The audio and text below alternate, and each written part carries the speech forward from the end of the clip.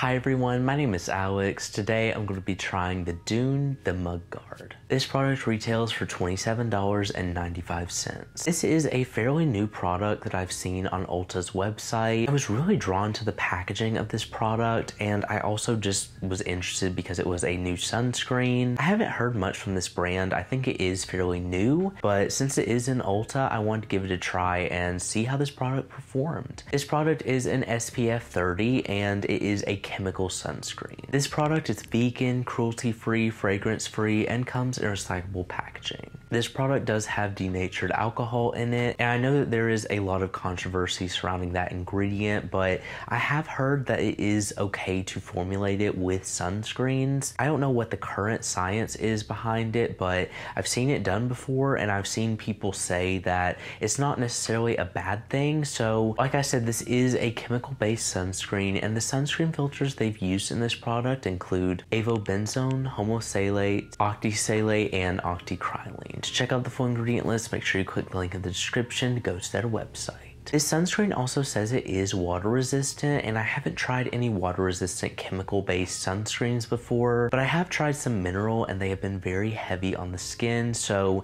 the big things I'll be looking for with this product include what type of finish does it leave, and does this product cause any acne. I'm not really worried about a white cast because it is a chemical filter sunscreen, but I do want to see if it is a heavier sunscreen since it is water resistant. As for anything else, I will be continuing to do check-ins, so I will see you all in the next check-in. Hi everyone, I'm here to give you all a quick check-in on this product. As I always do with my sunscreen reviews, I am in natural lighting right now just so you can see an accurate visual of what this sunscreen looks like. I have used this sunscreen once today and it seems to be a very lightweight sunscreen. I do like that this product is extremely lightweight and it doesn't leave a white cast on me because it is a chemical filter sunscreen, and usually those are a little bit easier to work with. I would be interested to see this on different skin tones though. This product packaging is pretty clean.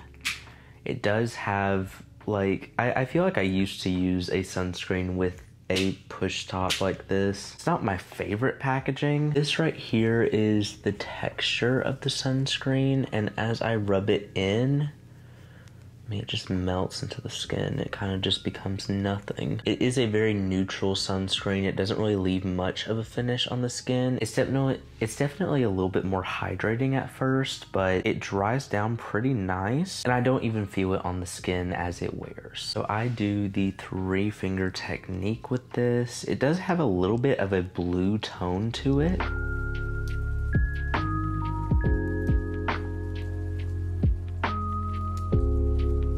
See, it's a very dewy finish at first, but like I said, it does melt into the skin very nice, and it becomes almost like a neutral sunscreen. I feel like this product has a great feel so far. I'm enjoying it. I'm going to continue using it and seeing how it performs, and then I'll check in again. So I will see you all in the next check-in. Hi everyone, I'm back to give you all my final thoughts on this product. I really enjoyed this sunscreen. It had a very lightweight gel texture to it, and I feel like it absorbed very nicely. This sunscreen was definitely more on the hydrating side. It gave a really nice glow to my skin, and the more that I would reapply it, it did start to feel just a little bit too hydrating to me. But if you do have dry skin, I feel like it would be great. This product though did have alcohol in it, and usually I am able to tolerate it, but it has a very strong alcohol smell, so just beware of that. It also did cause a little bit of sensitivity the more that I would use it. I found that my skin did have some redness to it, and it was a little bit sensitized when I would touch it,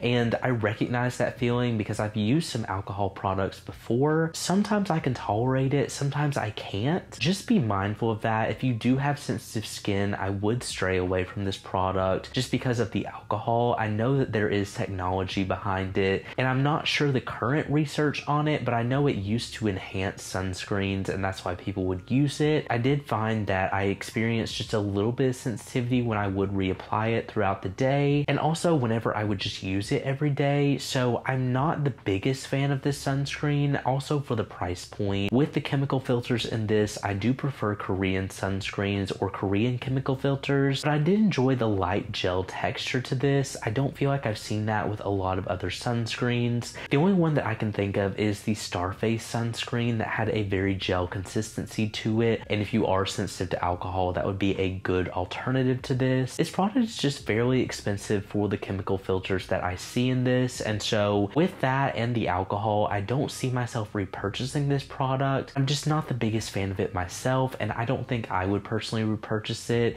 The only reason I would recommend it is because it did have a great finish to it. It was a little bit more hydrating, and I really did like the feel of the sunscreen. It absorbed very nicely, and it was extremely lightweight on the skin, just more on the hydrating side. But anyway, thank you all so much for watching this video. If you enjoyed it and you want to see more like this, make sure you subscribe because I post new videos every week, and I will see you all in the next review.